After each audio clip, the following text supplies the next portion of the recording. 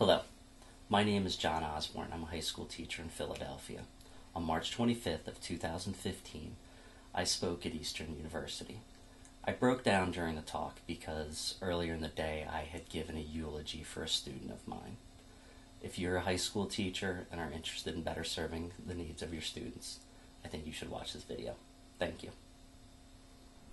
So, my name is Jonathan Osborn. I am a history special education teacher at Alany Charter High School in North Philly. And I have a presentation tonight called You as the Unknown Variable, and talking about using empathy to impact student achievement. So, before I get into my talk, I have a little activity I'd like you to engage in. In high school, if you had a 3.7 or higher GPA, if you were an A student in high school, please stand up. Okay, well done. All right, if you had a 3.4, stay up please, I'm sorry. If you had a 3.4 to 3.6 GPA, please stand up. Okay. If you had above a 3.0, please stand up. Okay. So as you look around, almost everybody in here is standing up. You're high achievers. You can have a seat now. My GPA, when I dropped out of high school, was 0.4, which is not good. And here I am, about the time I dropped out of high school. It's the 1980s. It was, the bangs were in. And, my experience is much different than your average high school teacher. And that's part of the reason I'm here to talk to you. I always struggled in school. From kindergarten on, school was always a struggle. In middle school, when adolescence came around, school got much, much more difficult. And I went from like a C student to a DF student. I failed the 7th grade. And there's, nothing like a little middle school embarrassment. There was a little rhyme that went around. My name is John, I sit in the shade. That's why I failed the 7th grade. It was good for the self-esteem. I eventually did get through middle school, because at some point you age out. And I went into high school, where I continued to struggle. And my attendance got worse, because at my high school, going to class was fairly optional. And it was bad in 9th grade. I didn't quite pass the 9th grade, even with the help of summer school. And then in 10th grade, I started to go to school even less. But I was really lucky in 10th grade. I was taking a history class, and towards the end of the year, we got a student teacher in there. And one of the first things we were supposed to do when she was in the class was there was a paper we were supposed to turn in, a 5-page paper. And it was a rough draft due one day, and I had written one sentence and thought, no, I'm probably not going to turn this in. And the next day she comes up to me and she goes, Jonathan, are you going to do the paper? Do you have anything? And I just sort of shrugged, I don't know if I'll do it. And she said, look, how about if you write me one page? Write me one page. And, it's kind of well, I thought it was supposed to be 5. And she's like, look, don't worry about it. Write me one page. Write me one page. So I'm like, oh, okay, I can write one page. And I, 2 days later, I turned that in, and she asked, okay, can you give me another page? And I ended up writing, about 3 pages of the 5 pages. Now, some people might say, well, isn't that lowered expectations? And as a special education teacher, I'm also a case manager. So at any given time, I have about 16 or 17 kids on my caseload. And if they're failing a class, part of my job is to go and talk to the teacher that they're struggling with and find out what's going on. And what I hear an awful lot of is your student is here, and my expectations are here. And that gap is what I call the empathy gap. Now, if you've studied urban education at all, you're all familiar with the achievement gap. But this is the gap I see a lot in school. Obviously, teaching in North Philly, the achievement gap is with us a lot. But I just hear that like, I'm here and they're there. And what that teacher did for me, that student teacher did, is she took this and this and she turned it on its side. So it wasn't the teacher up here and I was down here. She turned it on her side. And she came here. And when she came here, it seemed to me like, oh yeah, I can write a couple pages. And we met halfway. And that's not lowering expectations. She got more work out of me than otherwise would have happened.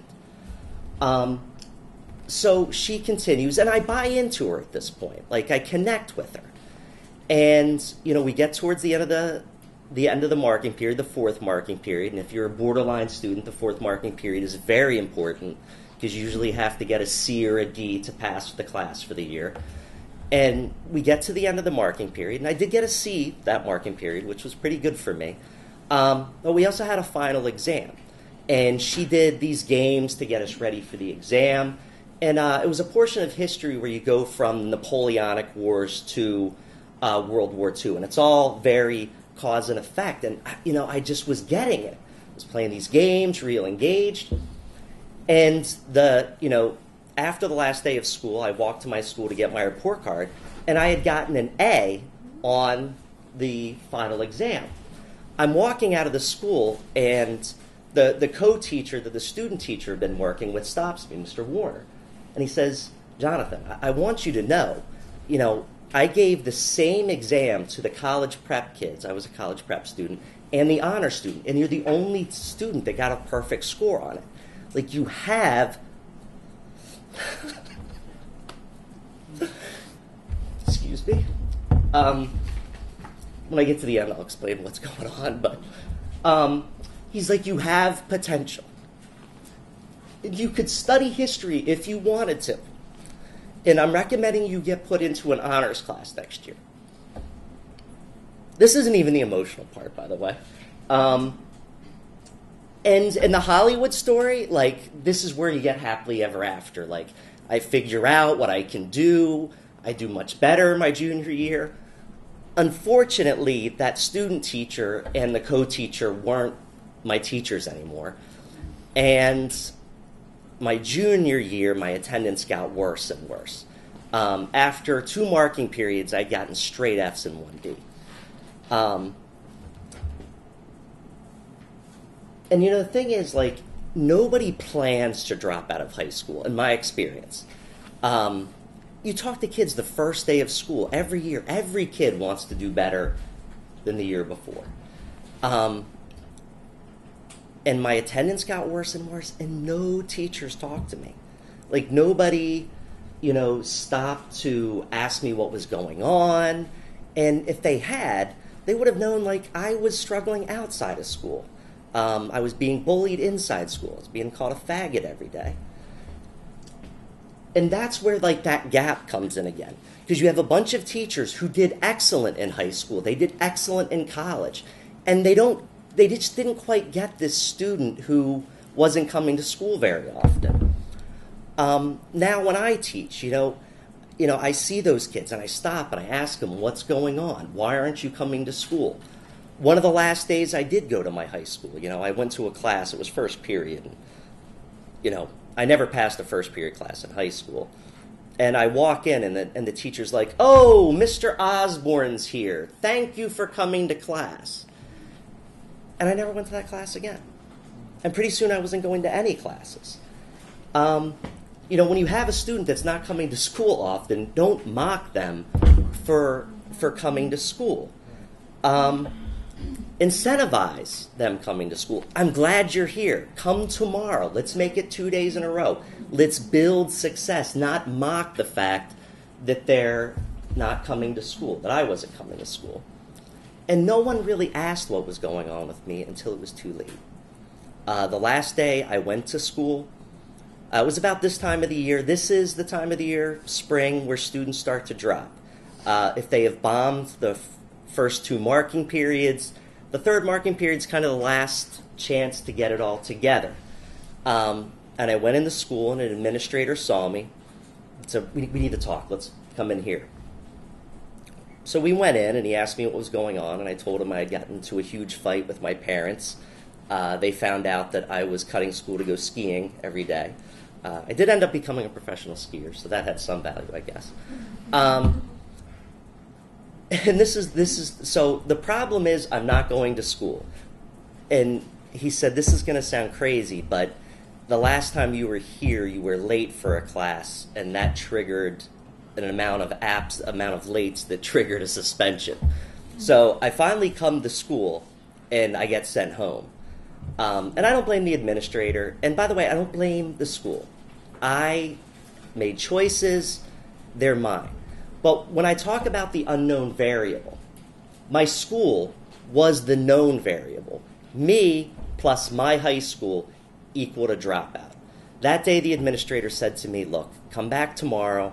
We'll sit down with your teachers, figure out if we can get you enough credits to keep you on a 4-year track. The next morning, the alarm clock went off, and I didn't get up. And about 2 weeks later, I realized, I guess I'm a high school dropout. Now, I was lucky. I had great parents. They never gave up on me. And I also was lucky to grow up in a really good neighborhood. In my neighborhood, the question wasn't, are you going to graduate from high school? The question was, what are you going to study in college? What are you going to get your college degree in? So I had that going for me. So that fall, I went to an adult high school and actually had a really good experience. Took the GED, used that to get 10 credits, and I actually graduated with my class. But to go back to my high school, to the high school I teach at and the high school I was at, almost everybody in here stood up. I'm sure everybody here had a better GPA than me when you graduated high school. And if you didn't, then you have a very unique story that you can use to help your students. But the thing is, you have these high-achieving teachers, and I've just seen a lot of teachers give Fs, and without much feeling behind it. And a lot of teachers failed me with what I would say was without a lot of feeling. And the thing is, none of you would accept an F in a class, but we tend to be more accepting of giving a student an F. Now, some students are going to fail. And especially when you have kids that, attend at 30, 40% rates, I'm not here to tell you to pass every student. But what you should feel whenever you give an F is you should also feel that you're failing a little bit too. And every time, I update my grades weekly. And every time I put grades in for kids that are struggling and I see them going from the 70s to the 60s to the 50s, it hurts a little bit. And it should. We should have feeling and empathy for the students that are struggling the most. Now, the big criticism of what I'm saying would probably come from people who would say, well, you have low expectations from students. No. I get everything I can out of my students. And if I come here, if we start here and I come here, I'm getting more out of them. That's not lowered expectations. I'm trying to help them see what they are capable of doing.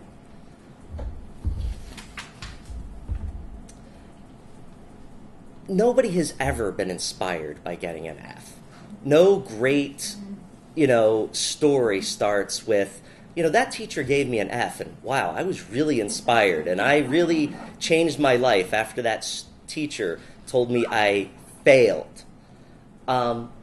We inspire students by making them believe that they are capable of more than they are. And the other thing is the world is going to teach them about what they need to do. I got fired from my first 3 jobs, 1 in high school, 1 and 2 after high school. I was lazy. I didn't get to places on time. And, the free market very quickly showed me what I needed to do just to even hold a job at a country club, as a server.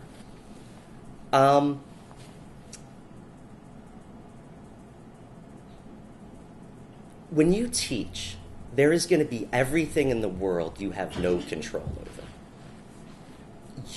But you've got to believe that when you close that classroom door, you are the difference. Once again, going back to teaching at Olney, I have heard stories and helped kids through things that are just heartbreaking, including this week. But once that door closes, you've got to get everything out of them you can.